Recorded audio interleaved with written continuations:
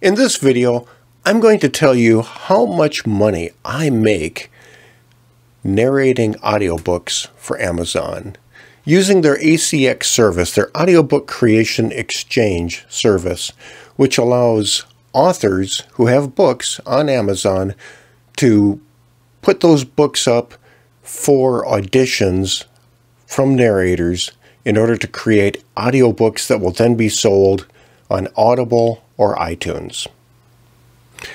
Reason I'm putting up this video is because I see other videos out there from some people saying that reading books at home for Amazon is a profitable and fun and easy side hustle that can bring you hundreds of dollars per day. Well, there's probably somebody making those kind of rates, but I can tell you from my experience, that's not likely.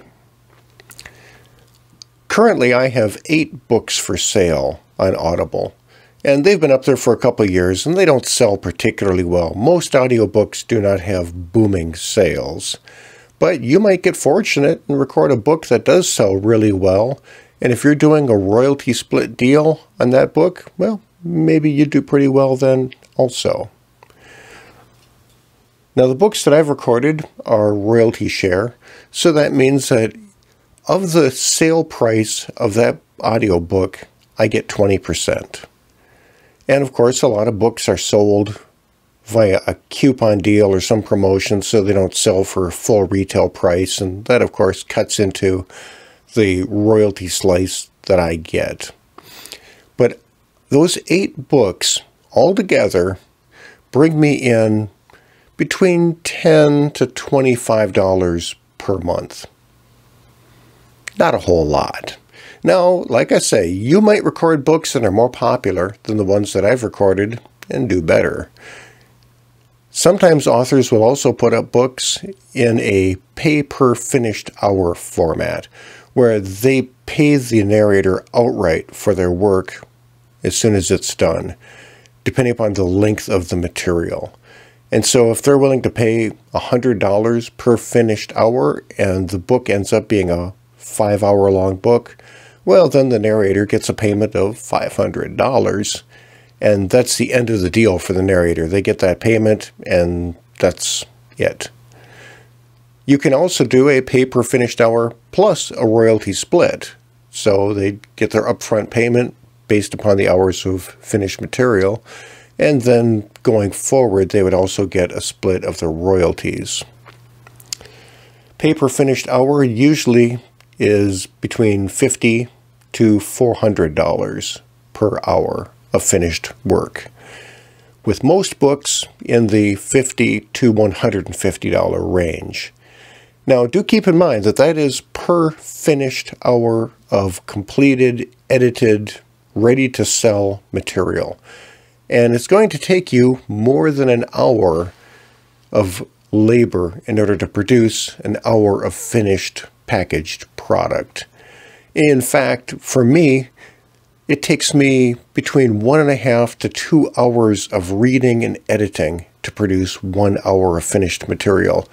And I think that's doing pretty good, better than average. For a lot of narrators, I think it's more like 3 hours of work to produce 1 hour of finished product. And if you're not really very comfortable and familiar with audio editing, or you're having difficulty smoothly reading the copy, it might be 5 or 6 hours of work in order to create 1 hour of finished product. So let me tell you the truth about ACX. I enjoy reading audiobooks. I think it's kind of interesting, kind of fun, and it's not something that I expect to make a whole bunch of money from. And so with those parameters, it's not a bad deal. But there are some real negatives associated with ACX. Some things that I'm pretty okay with, and some things that I think are a bit narrator unfriendly. So you should be aware of this if you're considering taking a stab at this as a side hustle. ACX has extremely stringent audio quality requirements. And so you're going to need a good microphone, a quiet space to record in, some software on the computer for recording audio and editing. And it's not a real high barrier to entry, but you do need to produce really high quality audio. Audio that is carefully level controlled, that has peaks of -3 dB, but not more. A noise floor greater than -60 dB, but not silent. And an average level that's within a pretty narrow window. Now, if you have amazing vocal control, maybe you can hit that naturally, but I don't think most people can. It's going to require a little bit of finesse and post-processing in your editor in order to reach those targets. And ACX, Amazon, does not want to hear any processing of your audio. So you can't have obviously processed audio or edits that are audible and pass their quality check. So you need to be able to produce really high quality output. And I'm okay with this. I understand this. When people are listening to your audiobook, they expect a good product. After you're done recording your material, you upload it to Amazon ACX, and they do a quality check. The first part of the check is automatic, where they run it through a computer processing system to see if the technical benchmarks are met for those levels. And if they're not met, they might throw the project back at you and you have to fix it or re-record it. That might be a lot of effort. And then they do a listening test to it, where they spot check the openings, the closings, some of the content, and make sure that it sounds good and that you're following their guidelines. So this process really shouldn't take a whole lot of time, but sometimes it does. And I've had projects that I've put up and they've passed their quality check within a week or two. No, not too bad. But I've had some other projects which I've pushed up to ACX, and it has taken months in order to get it through their quality checks. And that's frustrating because you do a lot of work and you'd like to see your material up on Audible. You'd like to start making a little bit of money off of it, and waiting for many months for it to clear the process is aggravating. And ACX customer service is not always super responsive. And so when I've asked them, hey, what's the status of my book? It's been here for 6 months. Are we going to get this thing moved through? Is there a problem? I've never really gotten any responses that made me feel a whole lot better. So there's that. Now, that situation might be improved. Hopefully they've taken care of some of those issues so that they can process material faster. I don't know if that's the case, but back when I was recording audiobooks, that was really an issue. Another issue with ACX is that you have no control over the sale price of the book. Neither does the author.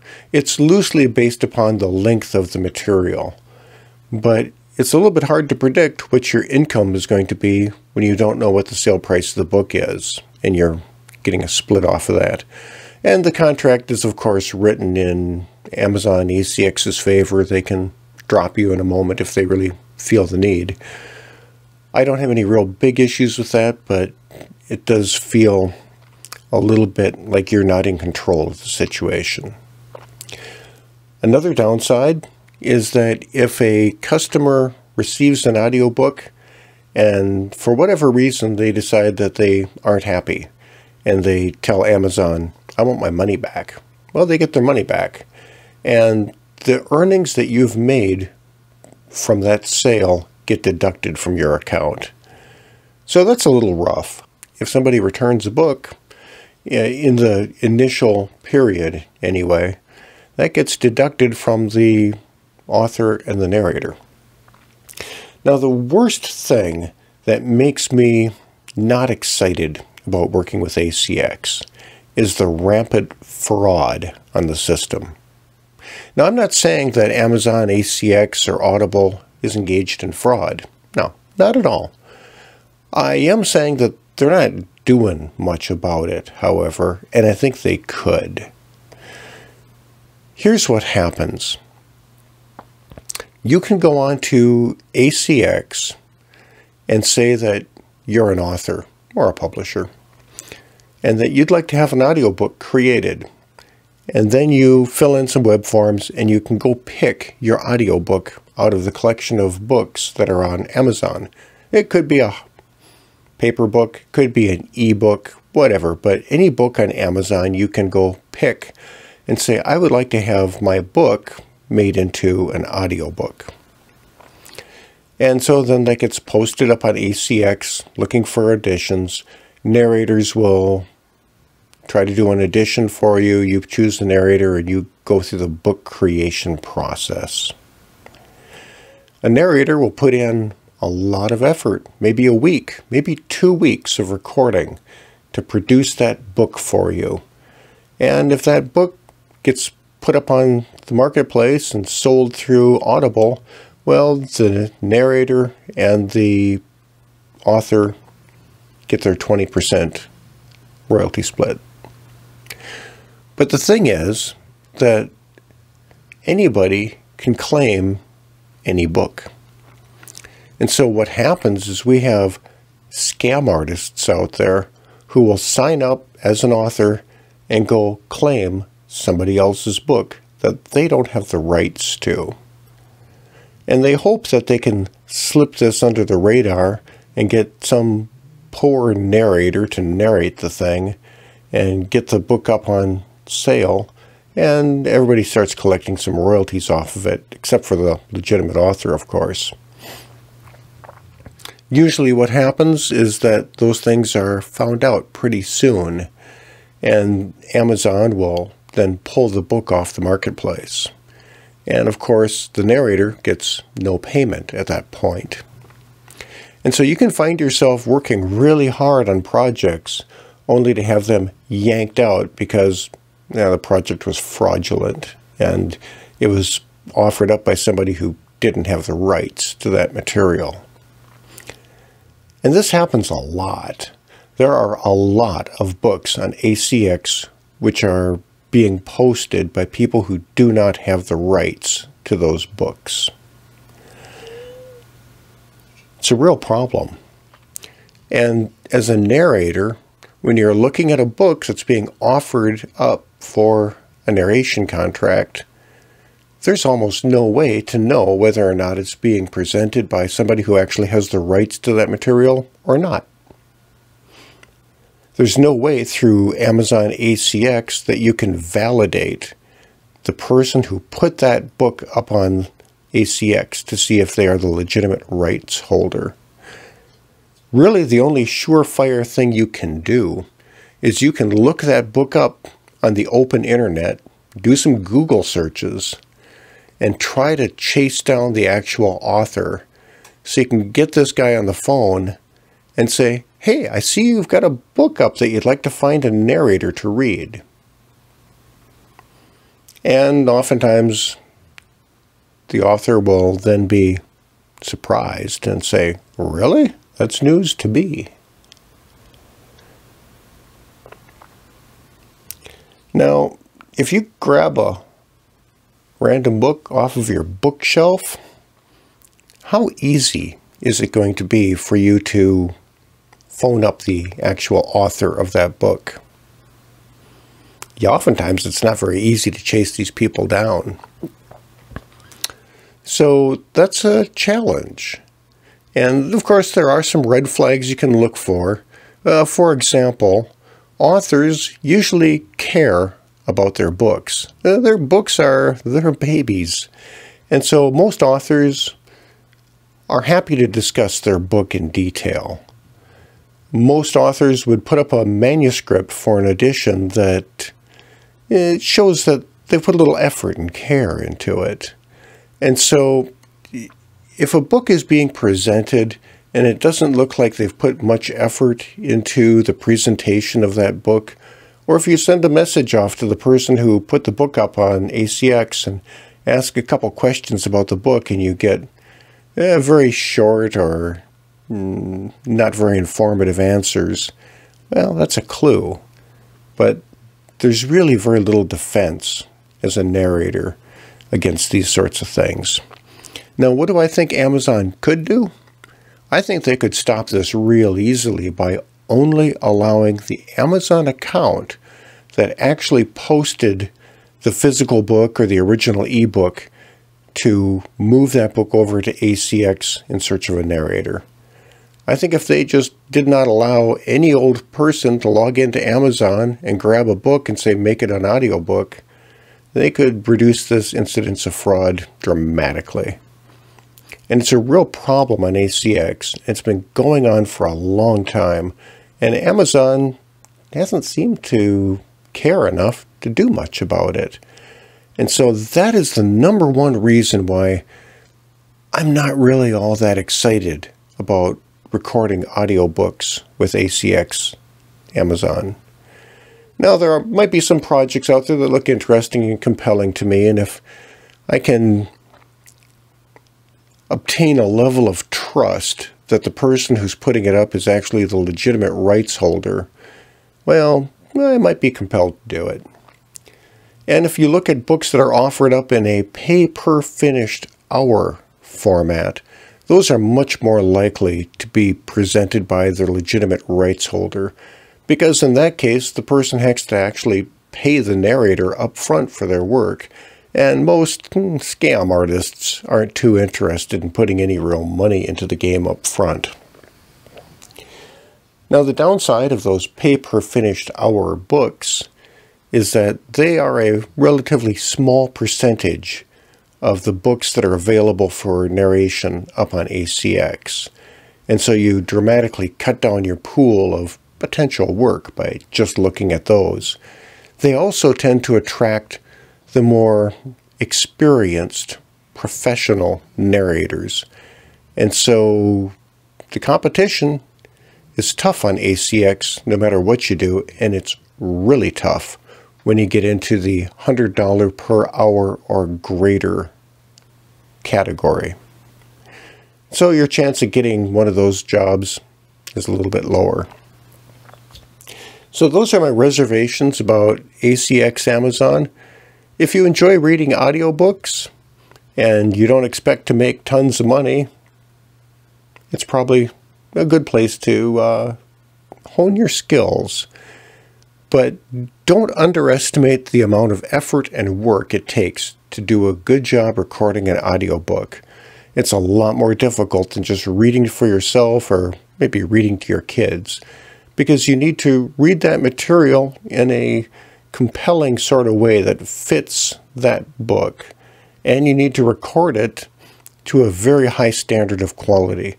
And there's a bunch of parameters as to exactly how you record it and what intros and outros you need and so forth.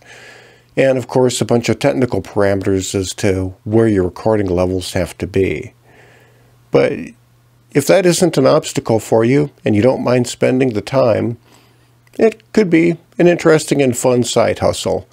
And if you build up a large library of audiobook recordings, well, maybe it could be actually a reasonable side income. But like I mentioned earlier, from my experience with 8 books under my belt, I'm only bringing in $10 to $20 a month. I think my biggest month was about $40. Now, of course, your mileage may vary. You might record books that sell better than my books. Entirely possible. But I wouldn't be expecting to have an easy, fun side hustle that's going to bring you hundreds of dollars per day. In order to do that, you're going to need to spend an awful lot of time building up an extensive library of audiobooks, and it's going to be a significant amount of effort to have those kind of returns. So, as they say, if something sounds too good to be true, well, it just might be. I hope that was interesting for you, and if you're interested in pursuing reading audiobooks for ACX, well, maybe it was a bit of an eye-opener so you know what you're getting into.